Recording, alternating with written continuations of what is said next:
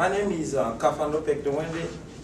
Actually, I'm a Prairie View student, and I've done research with NSF on biofuels, wind energy. So I know a little bit about research and engineering.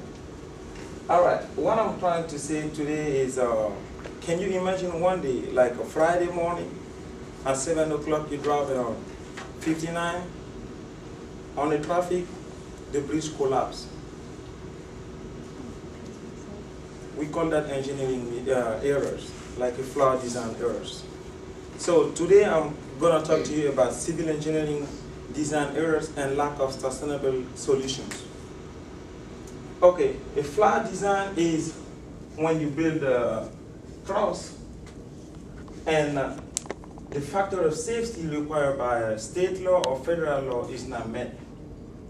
An example is on the bridge that collapsed in Mississippi, the one over the Mississippi River collapsed in 2007, because the factor of safety required for that U-10 gun sets is not met. It was 2, but the construction engineering made a 1 inch, so they can save money. And the bridges that you see out there, it's built for 100 years.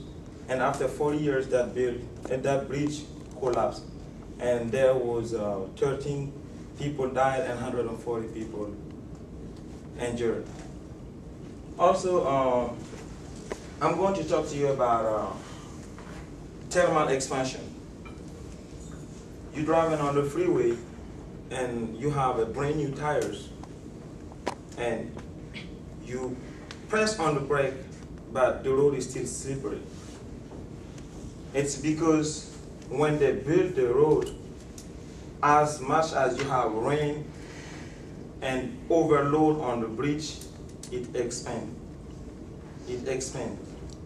And so you can see some holes on the road, and you can see at some level it's on that way, and some other level is on that way.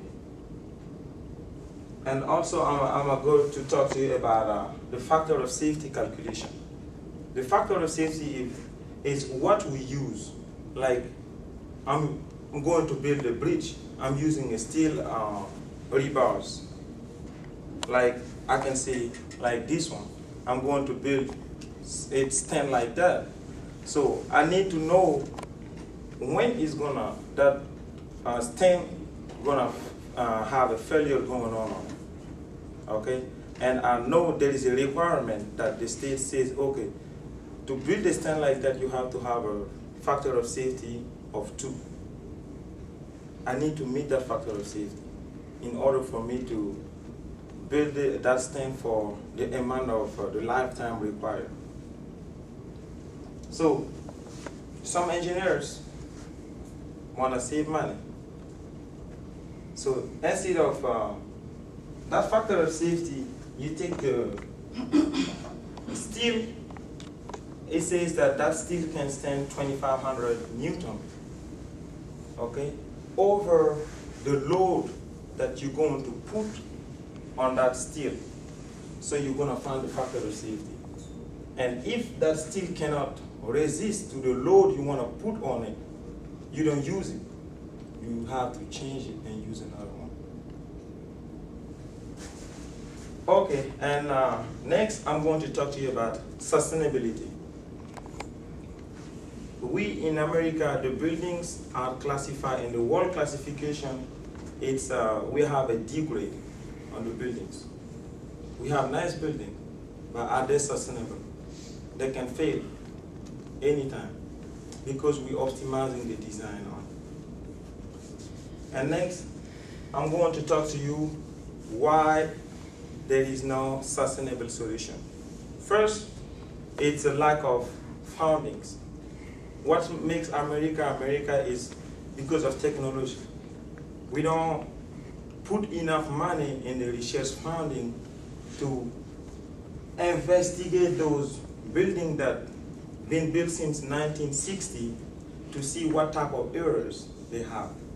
We keep up with maintenance, but the maintenance can fail. And next, I'm going to talk to you about what's going to happen if a design error happens. You have a 25 10 to power 6 Newton load on a beam. So as much as you use it, it goes down. So we need what? Sustainable solution. How we can reuse that beam after 100 years to make it usable. All right. I'm going to talk to you about sustainable solutions that engineers have come up with and find it's a problem. That's why we're not moving forward and we have a degrade in the world. There is a conflict of interest. We have ASCE, it's American Society of Civil Engineers. They're working on it. But the US government need to invest more money in the research. That's one of the problems. If we don't research, we're not going to find solutions. And also, there is a conflict of interest in the engineering firms. They want to save money, so they just build it to build it. It's pretty, but the factor of safety and the margin of failure are not respected. And also, in some engineering firms, they hire subcontractors. And you have to hire some. I'm taking an example of Jacobs, okay? I'm the head of Jacobs and I have my daughter running an engineering, like a subcontractor company. If you don't hire my daughter, you're working for me, you don't hire my daughter to work for you, the friendship is gonna be broken. That's what happened out there. They hire companies that not specialize in the structural engineering firm to do the work. And they don't know anything about the work. They just doing it because they're gonna take the money and they need the money. And big engineering firms, they cannot keep the employees because sometimes there is work, sometimes there is no work. And when you have a big engineering company, you hire people that has master's, bachelor, so you have to pay them $100,000 a year and stuff like that. So you better work with subcontractors. And also, we found that if a lot of engineers have the PE license to build a building or to sign on the blueprint is the plan of the building with the codes and everything. We need to have those engineers have license, and the license need to be renewed every 2 years. So we're gonna make sure they're performing and they're keeping up with the updates. And also they need to know about the code and ethics of American Society of Civil Engineers.